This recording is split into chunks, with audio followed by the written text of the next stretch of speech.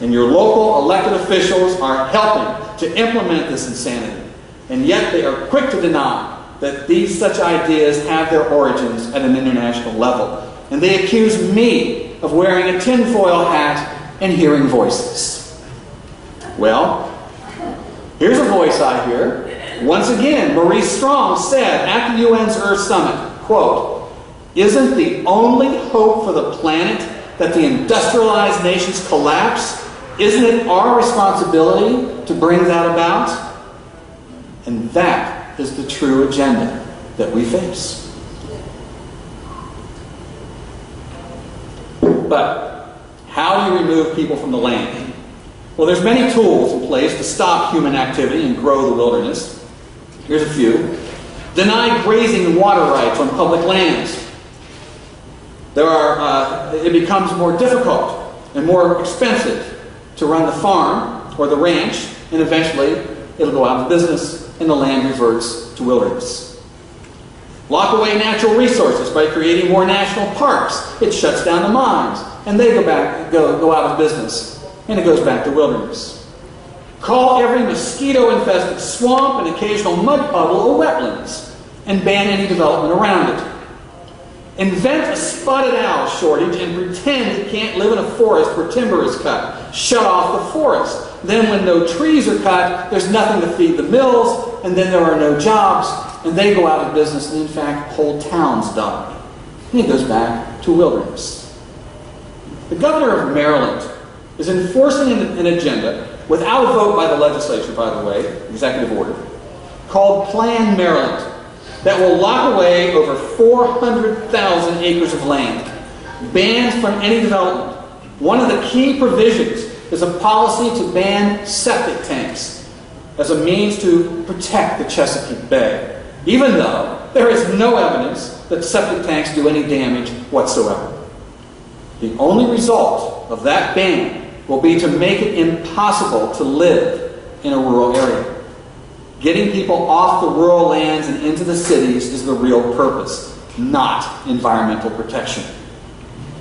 The Wildlands Project comes in many names and many programs: wilderness areas, comprehensive land use, bikeways, greenways, heritage areas, land management, rails to trails, open space, wolf and bear reintroduction, conservation easements, and many more. Each of these programs is designed to make it just a little harder to live on the land, a little more expensive, a little more hopeless. In reality, the process is simply herding people off rural land and into the human habitat areas of cities. And that leads us to the second path, the sustainable development, called smart growth. They put a line around the city, and they tell you no growth can take place outside of that line. Urban sprawl, they say disdainfully. They refuse to build more roads as a ploy to get you out of your car and into public transportation, restricting mobility. New highways, they say, are feeders to new development. They even stop the widening of existing roads for the same reasons. So roads become overcrowded and gridlocked, and they blame development. Their new ploy is to force cars to share the road with bicycles. The complete street, they call it. They're so good at these terms. They believe that the harder it becomes for you to drive your car, the more likely you will just give up and take public transportation or ride a bike. In many smart growth cities, new apartment buildings now have no garages and parking lots. We don't want any stinking cars here. Smart growth creates an unnatural restriction on space inside the controlled city limits. So what happens? There's a shortage of housing and prices go up. That means also that populations must be controlled because now there's a shortage of land. That's why kind, compassionate environmentalist Dr. Jacques Rousseau said, quote, "In order to stabilize world populations, we must eliminate 350,000 people per day."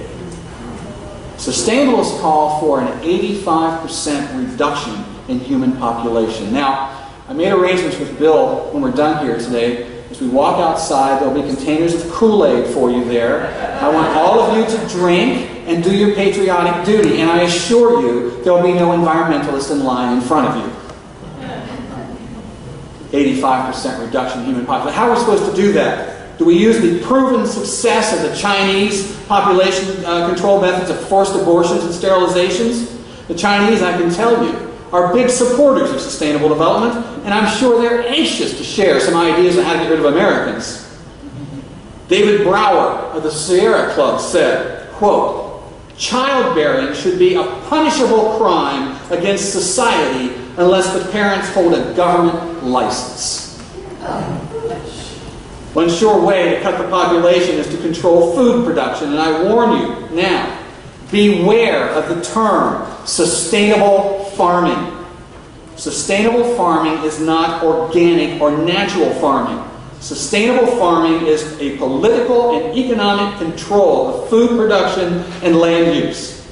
According to sustainabilist doctrine, quote, "A sustainable community is one which provides all of its own needs for air, water, land, food and fiber, and energy resources within the confines of its own site."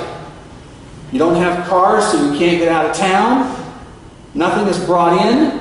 Everything that you're going to live on is right there in the community. Do you like bananas? Kiss them goodbye, unless you can grow them in your own little community. So, in a smart growth community, farmland is inside what is now called an urban growth boundary, or a UGB. The use of the now limited farmland is called a food shed or a food circle, and is tightly controlled by what essentially becomes community-owned farms. Chinese agrarian village. And farming practices can only follow strict guidelines set down by government bureaucrats. They can control not only how you grow the crops, but what crops you can grow. Once again, the only result can be food shortages, higher prices, and sacrifice. That will certainly lead to an urgency to reduce populations. Through comprehensive development plans, energy and water use is tightly controlled, and individuals are being forced to live in denser communities that take up smaller tracts of land per housing unit. Planning advocates and government bureaucrats are forcing such planned communities across the state and the nation, and those plans put severe control on private property. The fact of the matter is, there can be no private property in a smart growth community. The third way to sustainable development, inside the human habitat areas, our cities and our towns, government is steadily being controlled by an elite ruling class called stakeholder councils.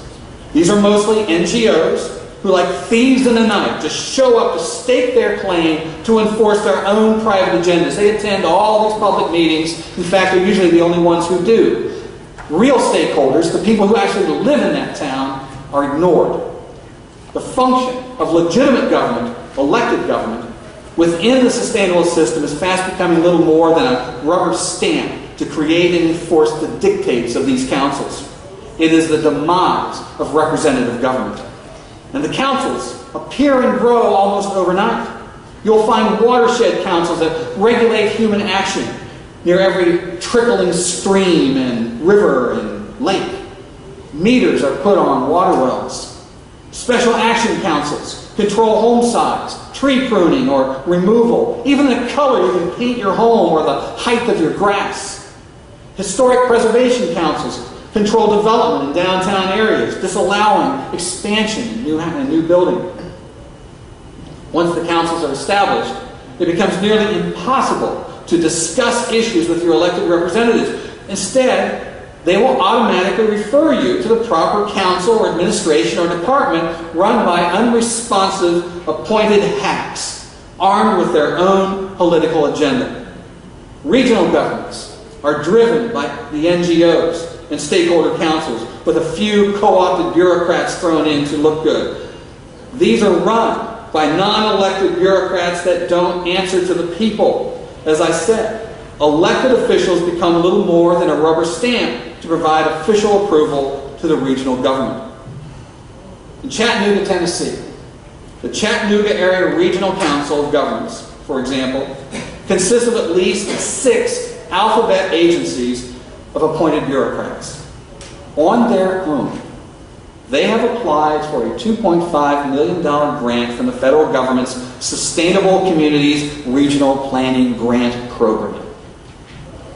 To comply, Each participating government must sign a memorandum of agreement to develop a shared vision and to develop livable communities and all that applies, all the strings attached to force them into sustainable development policies.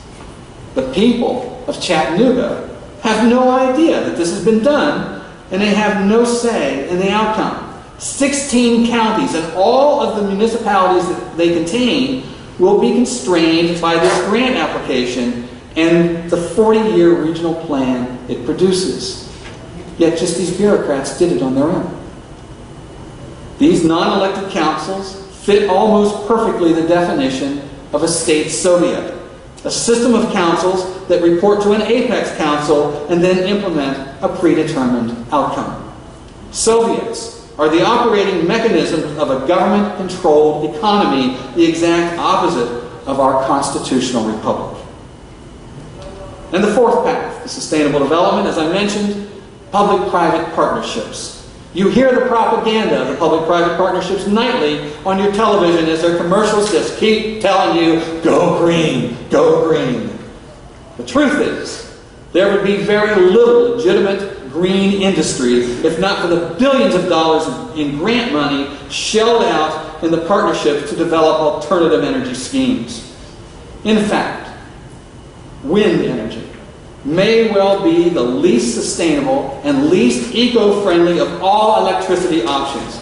It probably requires more energy to manufacture, haul, and install these monstrous windmills with their transmission systems than that windmill will create in its history if the wind's blowing and it's turning.